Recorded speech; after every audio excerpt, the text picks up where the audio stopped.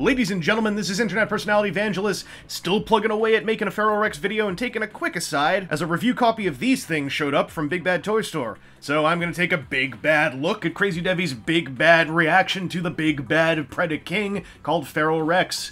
These are the CDMW-39, the King's Power Parts Plated Wings. These are basically chrome-plated wings to replace the not chrome-plated wings on Feral Rex, that being specifically the parts with the feathers on them. So these are shiny, and to get them on, you've got to remove 3 screws. You gotta do this twice. You gotta remove 3 screws from one of the orange casings, lift it, and then swap the parts, then do it again on the other side. The thing is, there are a few more parts in there than you might think. There are a pair of little black rings that you also have to get out of there. Those things seem to be tension rings, I believe is what P.A. called them. The Crazy Devy stuff does not have them at all. It does not take into account their presence, and if you leave them in there, then the thing won't go back together. So get them out of there, get the old black wing part with the feathers on it out of there, and put the new Crazy Devy one in. I've stopped halfway to do a little bit of comparing between, you know, the original side and the chrome side. So the original side, from what I saw while I was ripping this thing apart over here, this has a little bit of a soft detenting to it, a very soft detenting, but there are detent nub holes in here, well, like more like dents in there, and these tension rings, the sides that press against the orange bit have got 2 very small little nubs on them, so there is a super soft detenting that I think helps lock the wings into place. Crazy Devy ones absolutely do not have any kind of nubs whatsoever. They're dead smooth over there. So this, it's still really tight because it's just being sandwiched in there, but that's all friction. It might be a little overly tight because I'm not sure if I did the screws a bit too much, but it's rigid, but it also shows a lack of understanding to the actual engineering of the toy that's being upgraded, I think? Unless they thought that the, you know, taking advantage of the small detents was like wussy or something. There are a few other differences here. This is getting into some sick garbage minutiae, but it's worth bringing up. If we compare these things, number one, on the original wings, you see how this feather can go up that tightly, but these ones all go up and there's a gap, but this one doesn't have a gap? Well, you could fix it by doing that, right? Or you could just buy a whole new set of wings where this one can't actually go up there. Like I'm pushing and pushing. It's maintaining a gap here that this one can close up and cause an uneven look or something. So that's one change. And here's another even weirder change. You see on the sculpting here how there's on this surface right here and up here and here, like, you know, there it's an even tapered edge. Even tapered edge. Here it's a deeper tapered edge because over here it's gone. So this tapered edge is unlike those 2 tapered edges, and here there is none. Well, over here, there is none down here, but there's no deeper tapered edge here. This taper is the same as that one and that one. So that's different. I don't understand why that was modified. It's sort of taking away the slight tapering effect that leads down to there being no sticky-outy bit down here. But anyway, that and that. This doesn't close up all the way, and the deeper taper is gone there. Also, there are fingerprints everywhere because this is vac metal chrome. Anyway, I'm going to put the other wing on, then we'll get back to talking about how these look. Ta-da! So there's some gold wings. Should you get these? I don't know. Do you like chrome? Let me speak for myself. I think these things look super tacky, but I know there is an audience out there who likes vac metal chrome. I mean, the collectors love chrome. Look at Leader Jetfire. That's why he got it.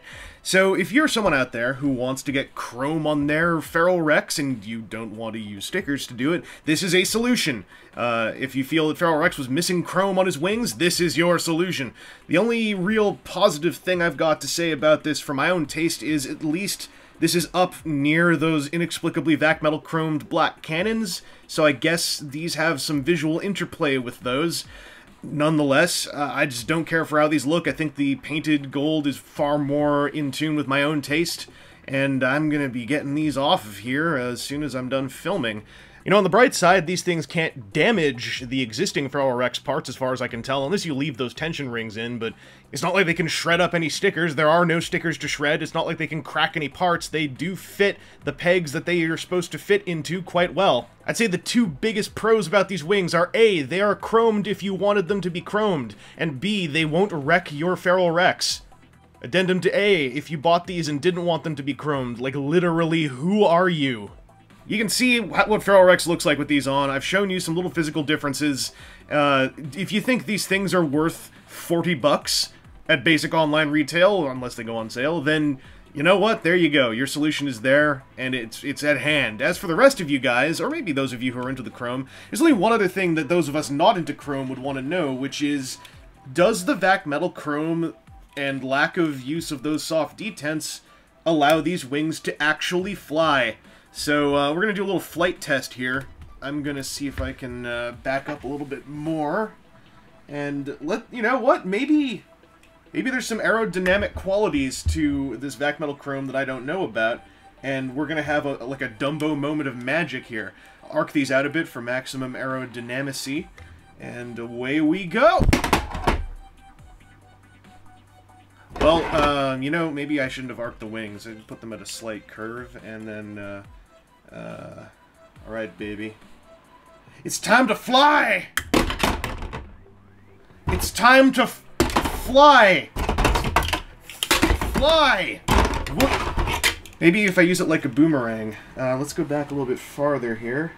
Get all, g'day, mate. Dingo, g'day. And... knifey spoony! Okay, maybe it's because I went underhand. I'll try overhand, tomahawk style.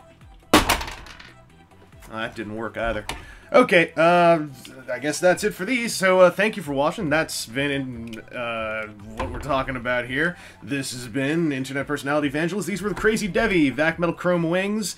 If you're into this, then the option is there, and it looks like Crazy Devy's going to do a vac metal chrome G1 style sword for Feral Rex 2. If you thought the Oppenheimer sword was somehow inefficient or not good enough, and if they offer to send one of those over, I guess I'll take a look at it too, and we can do a classic Corbot V War Axe style durability test for that one. Anyway, thanks for watching, and I'll see you guys around.